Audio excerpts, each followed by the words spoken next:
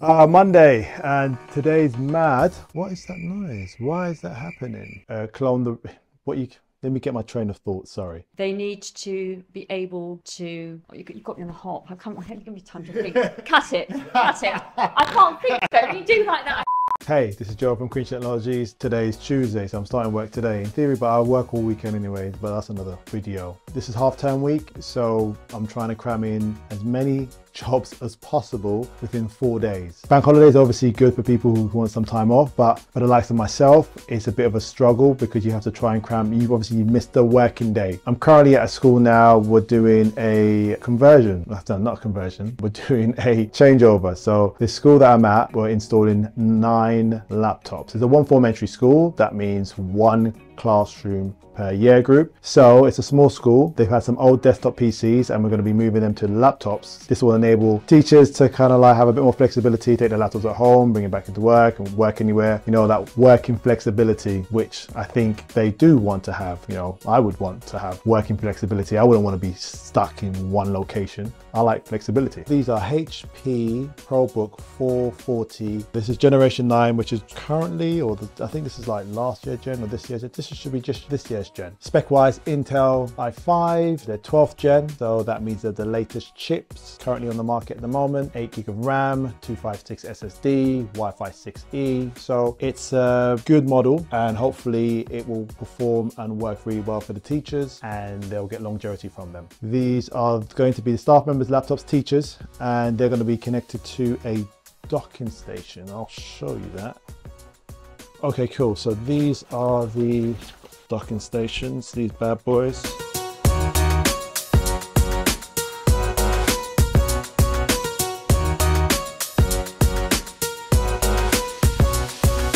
Okay, so this is the docking station, which I'm going to open up for you so you can have a look.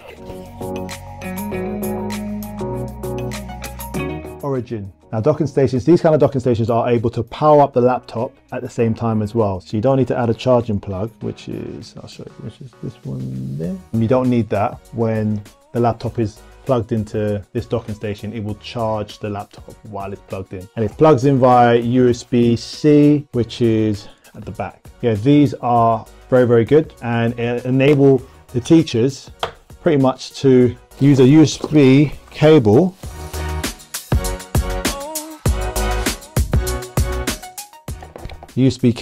so this will be at the back, this will be at the back of the docking station, and then all they do when they bring their laptops in, they will plug them into this USB port here, this one there, and that's it. And then it will connect to the interactive whiteboard. Done. It's literally like a plug and play functionality, and this is what I wanted to give them when they move from classroom to classroom. So it just has that continuity and that flexibility of working and taking their laptop wherever they want to take it, come back, plug into the classroom, and then they can start delivering the curriculum, delivering their lesson.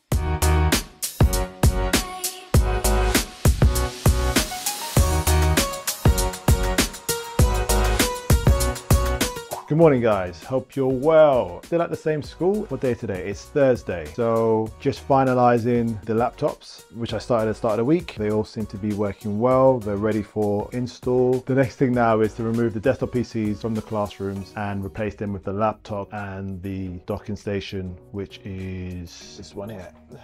This one here.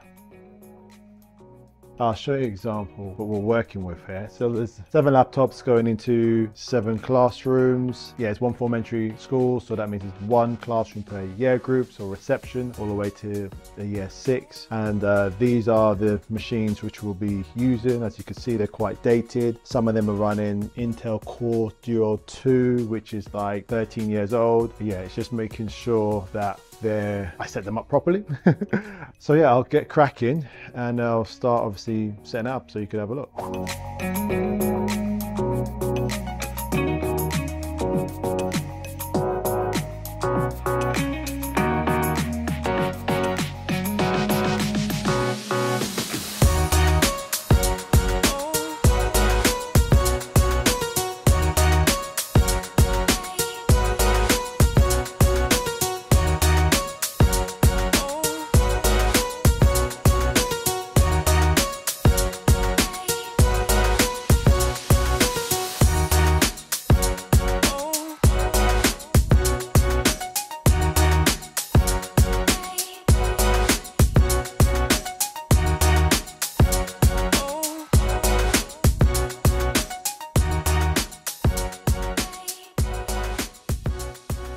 All right, so setting up the docking station. Okay, so the connections on these are VGA, which is unfortunate to a certain extent. So I'll show you, this is a VGA cable. So we plug everything into the docking station. So the Ethernet port, the display port, the sound, and obviously the power supply to power up the docking station. And then all you do realistically is plug this USB-C cable at the back of the docking station into the laptop. Well, I say the back, there's a USB-C port there, plug it in. Now this charges the laptop as well, so you don't need to have a charging cable plugged in, which is good. The light now, you should see the light come on the docking station, and then you should see a light powered on the laptop to indicate there's power. Yeah, so all the teachers pretty much have to do is plug and play. So the docking station deals with all the cables, and all they need to do is plug in one cable and it connects an interactive whiteboard straight away. And this will be the same setup in every classroom, so they can literally unplug, plug, that's it, and walk away with their laptops, go have PPA, take it home, come in and plug again. It really is a plug and play feature, and I do believe that the teachers will enjoy that process and really have a bit more flexibility of like working from anywhere within the school, instead of kind of like being rigid. If they want to go outside and work, they do have Wi-Fi outside just next to the school. There's some benches, they can in a nice warm day, or they can work anywhere in the school where there's Wi-Fi. So we're just going to test it and see if the split screen works straight away. Turn on the projector. And there you go. And it's duplicated the screen straight away. It didn't even do an extension, which is great. Let's test the sound.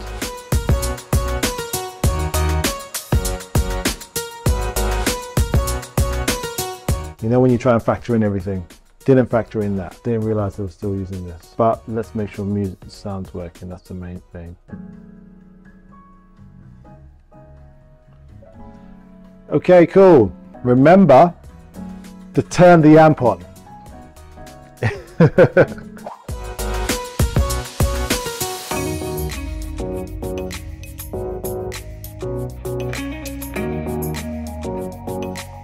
Okay, so we've got the sound working, which is great, but I just realized the problem where these old boards still use serial ports, which is like an old school connection. Think of it as an alternative to USB. So with these old machines, it has a serial port connection right there. But obviously those connections, they no longer exist. So this board uses, for the pen to work on these Prothean boards, like interactively, if they do, then I have to order 7. These things happen. Sometimes you miss stuff. You shouldn't really miss anything. But the school are upgrading these interactive whiteboards anyway. So this year they actually are in a process. So they might just wait instead of actually having the USB converters until they upgrade these interactive whiteboards in the summer. Okay, let me crack on. This is the 5th classroom. And as you can see, there's quite a lot of things to kind of move.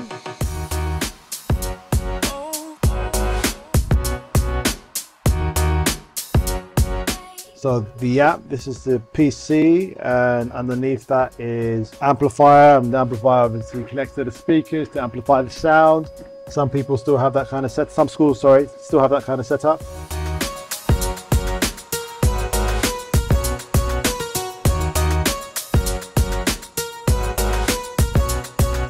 I'm a fan of like simplicity when it comes to like workstations and worktops. So I think the teachers will be appreciative of how much desk space they will get moving from desktop to a laptop. Because when you have a desktop machine, you have to add a lot of other equipment to enable the interaction to work from the board to the monitor. Well, not the interaction, but the image to work. So you got these splitter boxes, which splits the image from the desktop PC to the interactive whiteboard. At the back of it, you've got like VGA ports. So basically that's 3 cables. One goes in the back of the monitor, one goes connected to the projector, which displays the image on the interactive whiteboard, and then the other one goes directly into the back of the PC. So you've technically got 3 cables running behind the desk. So it technically frees up some space, which I think is a good thing. You can still add stuff, and what will probably happen is that, yes, the teachers will be like, yeah, there's more space that I could put more stuff on, and then make the desk unfortunately messy again. So it'll be a change for them next week, Monday, when they come in, because they, obviously they're used to desktop scenario, so they'll have to get used to the laptop and the docking station feature. So what are we doing now? We'll just kind of get rid of the dust.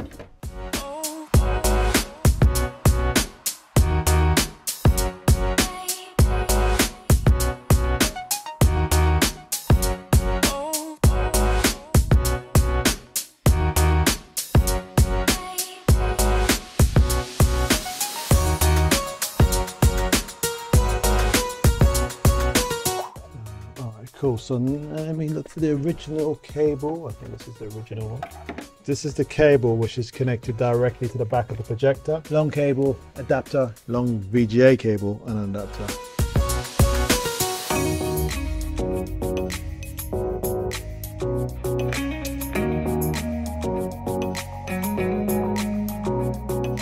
They will be getting new interactive whiteboards. This is the board and the laptop. So if you look at the space, they've pretty much saved. Yeah, so in theory, you could put this back up here and that's it.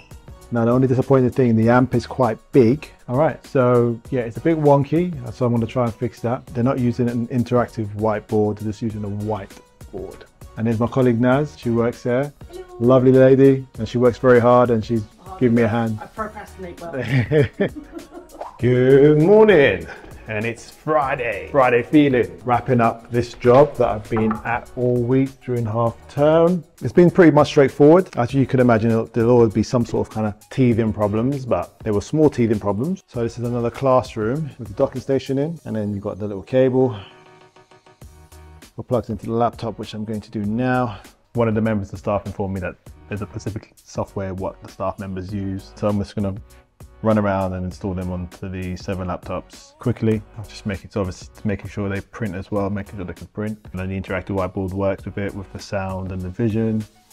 So it's just more or less finalizing, just finishing up testing today. I'm just quickly going to test on GP update on this one, frying this bad boy up. Making sure that the power's on, the preferences, great. Software, great. So I'm gonna log in as a test user. Test user is called Joel.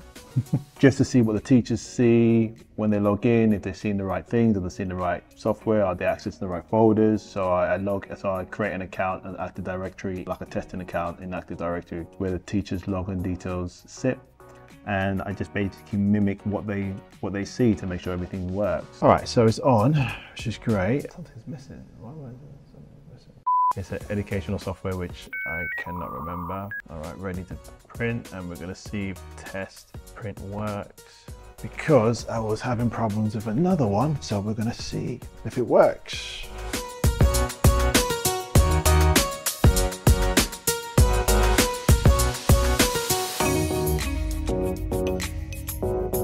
All right, so it's something going on with that one. I think the only thing I could do is test it after, which I will. So I'm just going to install the software which is missing, and then move on to the next one.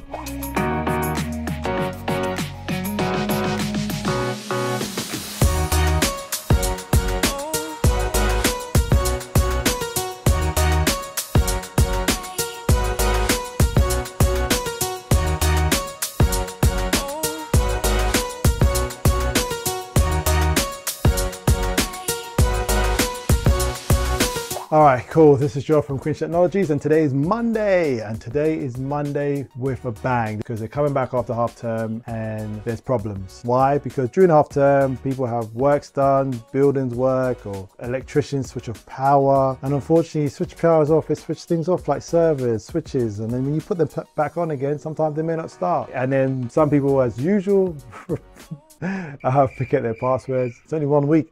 Only 1 week, guys, 1 week. Yeah, so now I'm at another school which is a scheduled visit, covering for one of my colleagues. This school also has our ITC suite. You know that I love my ICT suites. There's 30 PCs, and then the staff or the teachers, they have laptops. So all they do is take their laptops with them and they'll plug them into this docking station, HDMI, USB-C. It will connect to the interactive whiteboard and they could actually demonstrate what they need to demonstrate. So yeah, that's even better as well. You know, they could actually demonstrate what they want in the classroom, take their laptops with them, and then plug it right here and start delivering the lesson. So the children have structured learning when it comes to IT or computing at this stage. They shouldn't just also get it in secondary school, but they should also get it in early ages. And then these will help them, guide them further in any kind of progressive career they want to be into, because there'll be something with a device or internet access where therefore they'll need to know. All right, so I'll show you around the school kind of briefly if I can. And I've got a few jobs to do, so let's get cracking.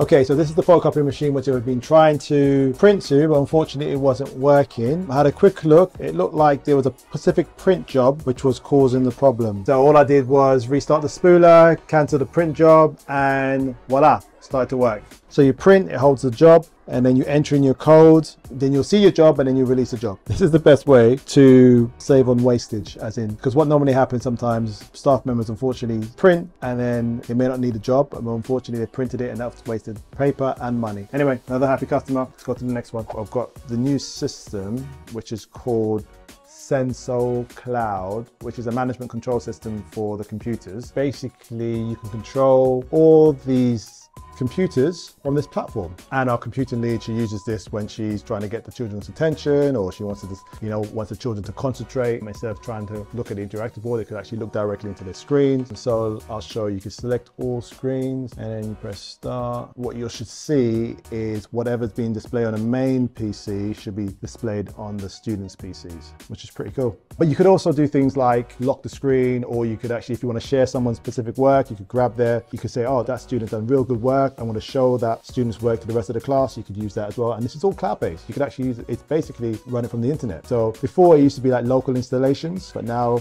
it's all cloud-based. So yeah, all fun. All right, see you on the next one.